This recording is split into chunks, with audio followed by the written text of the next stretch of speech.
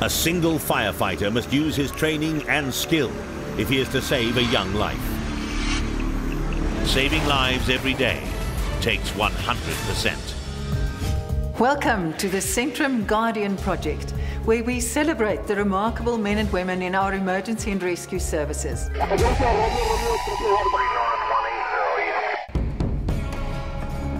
Ever since he was a young boy, Abed Klaassen wanted to be a firefighter.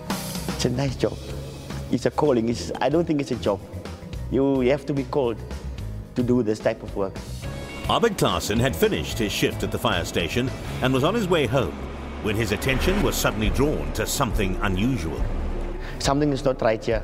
A car was upended in a flooded marshland. Abed turned around. The lights of my car was going like that. So the time I was seeing, okay, hey, what's going on here? That's the time I started to react. Abed instinctively raced down towards the car. The water was black, quite black, because of the mud and stuff like that. I almost like crawl to get there. He reached the car and found the driver. It seemed he had no pulse. As he was trying to free the body, he noticed a small child immersed in the swamp. My first instinct was get the child out. The child was laying like this, half of his face was out of the water. Abed struggled through the mud and water to get the limp and lifeless boy back to the bank. Maybe he's not dead yet. Then I start with CPR. And it's like, I need to get him alive. This guy child needs to be alive. The boy suddenly started to gasp for air. He was back.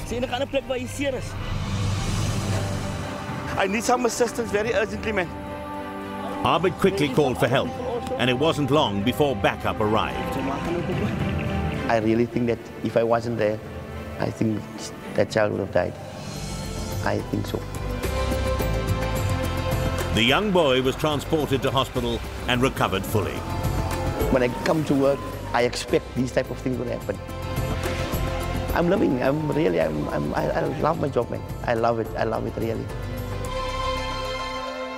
For more incredible stories of working together at 100%, go to CentrumGuardian.com and witness amazing true life rescues at the click of a button. You too can help save a life.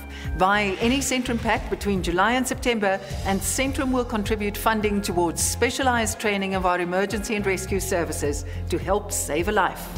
This is the Centrum Guardian Project.